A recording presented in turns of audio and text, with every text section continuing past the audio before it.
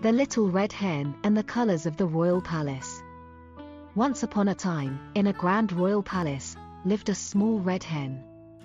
She was the happiest hen in the kingdom, always singing and dancing around the palace grounds. But one day, the red hen became curious about the different hues she saw in the palace. She wanted to explore them further and find out which one was the most beautiful. The red hen thought long and hard about this and eventually decided to embark on a journey through the palace to find the most beautiful colors. She packed her things and set off, ready to explore.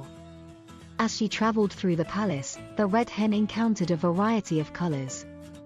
First, she discovered a deep emerald green that reminded her of the lush forests outside the castle walls.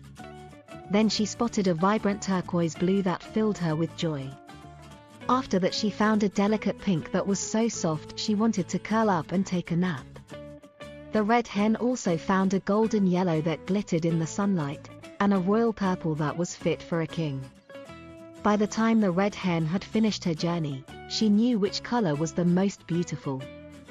The ruby red of her own feathers, of course. The little red hen had discovered that the most beautiful color of all was the one that was inside her all along. She had found the colors of the royal palace and was happy to know that the most beautiful one was her own.